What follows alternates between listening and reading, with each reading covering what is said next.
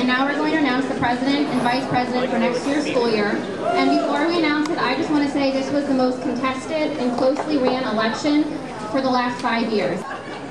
Congratulations to Kevin Bosch and Dan Caldwell. Excited, absolutely. I mean, it was stressful. I mean, heart was pounding, pretty good. So it was good. It was good to hear the name.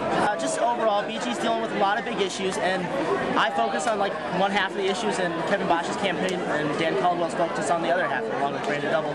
So there's a lot of big issues out there. There's a lot of things that students care about passionately, but I know Kevin Bosch and Dan Caldwell will be able to handle those issues. I think they ran a hard, clean race. I mean, I don't think there was any complaints filed by either party. I know we didn't file any.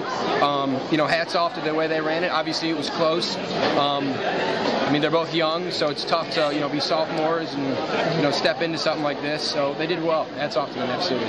Honestly, I'm really proud. I don't think the students could have picked a better candidate.